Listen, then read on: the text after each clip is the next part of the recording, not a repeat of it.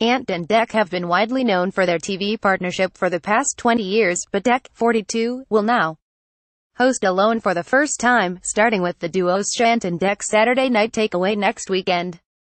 As Dec prepares for his solo duties, experts in male psychology from the University of Sunderland believe the sudden change in their friendship will have an impact on them. Following a major change to a long-term relationship, there may be a sense of loss, Dr. Helen Driscoll told Express.co.uk. Even if two people remain friends, if they no longer spend much time together, or do the things they used to do together, the life they used to live is gone. It can take a long time to readjust to such a change, she continued.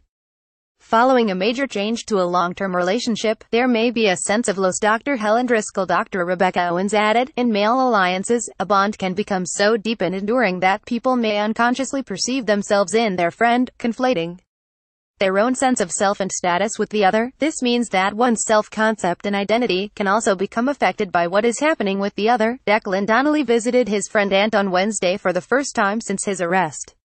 A source claimed that their meeting was very emotional, as Dec reassured his friend that things will be fine.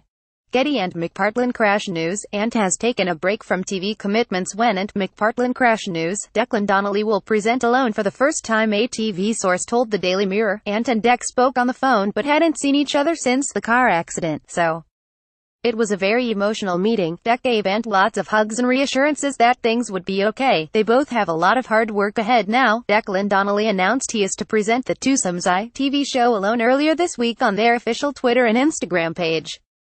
He wrote, "Whilst I never thought I'd be in this position, after much discussion and careful consideration we've decided that the remaining two shows of this series of Saturday Night Takeaway will go ahead."